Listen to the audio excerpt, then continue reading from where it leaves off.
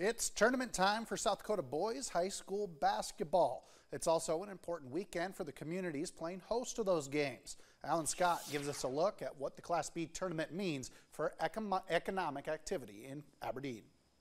Well, quite a few more people in town than normal because of the Class B boys basketball championship going on over at the Barnett Center. And that means a few more dollars in the Aberdeen economy.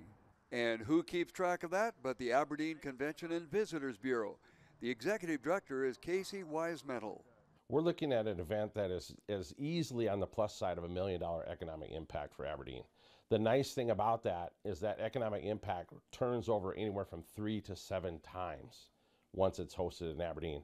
When I brought up the economic impact of the state Class B boys tournament in Aberdeen, it brought a smile to Casey's face. I just can't help smile when we start talking about Boys Bees. That is one of our largest events that we host here in Aberdeen regionally. It brings in teams from around the community.